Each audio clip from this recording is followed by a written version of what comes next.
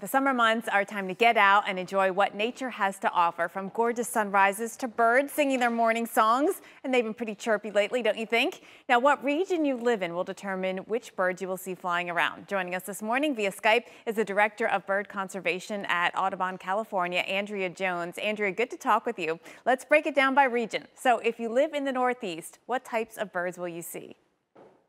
Well, some of the birds you might see are something like a scarlet tanager, which is a bright red bird you can see singing from the treetops.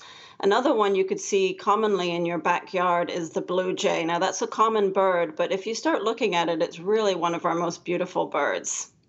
What is the difference between a blue jay and a bluebird? I've always thought they're hard to tell apart. Yeah, a blue jay is a much bigger bird, and a bluebird is a very small songbird, and it's blue and reddish, whereas a blue jay is all blue, and they're the ones that do the loud squawking noises in your backyard. Ah, okay. Now, what about the Midwest? What kind of birds can you spot there? So a couple of birds would be the great blue heron, very tall, stately bird that you might see walking along marshes or occasionally along the edges of a road, or the red-headed woodpecker that you might see in a tree near your backyard, or possibly a northern cardinal, which is our, bright red, the red bird as we call it. Yeah, the redbird and those woodpeckers. They can keep you up because they are loud. Let's dip into the Southeast. Which birds do we look out for here? Well, a bird that I'm always looking for in the skies in the southeast is a black vulture. It's similar to the turkey vulture, but it's got a very short tail, and it's a bird that's really expanded throughout the region. Another one, which is, Audubon's logo, is the great egret, another stately, large, white bird. That vulture looked mean too. Quite a difference between those two birds. All right, let's go west. Is there a difference between what you see in the Northwest versus the Southwest?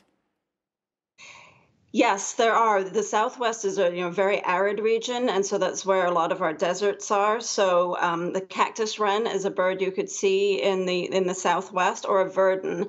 And a verdin is a really small songbird that's very common in people's backyards or in your neighborhoods. It looks like it has a little lemon head. So very different birds in the Northwest, where you have more forested, wet conditions. A Steller's jay. Similar to the scrub jay, but much bigger and louder, and with a big black mohawk on the top of its head.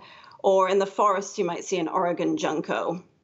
All right, so let's talk about building a birdhouse or maybe even a nest box. Are there any easy tricks of the trade?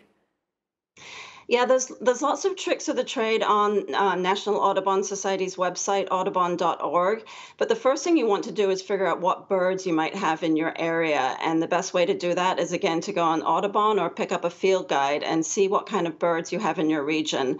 You mentioned tree swallows. Tree swallows are a great one for nest boxes. Not all birds use nest boxes. Birds that are cavity nesters are the ones that use nest boxes, meaning they would traditionally nest in holes in trees.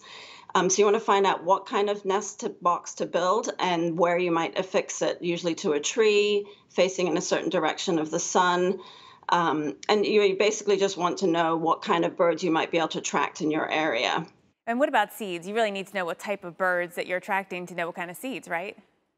Exactly. If you want hummingbirds, you have to have hummingbird nectar. If you want finches, you want small seeds. And if you want more of a variety, you might have sunflower seeds. All right. Well, Andrea Jones, thank you so much for joining us. The birds have been extra chirpy this year.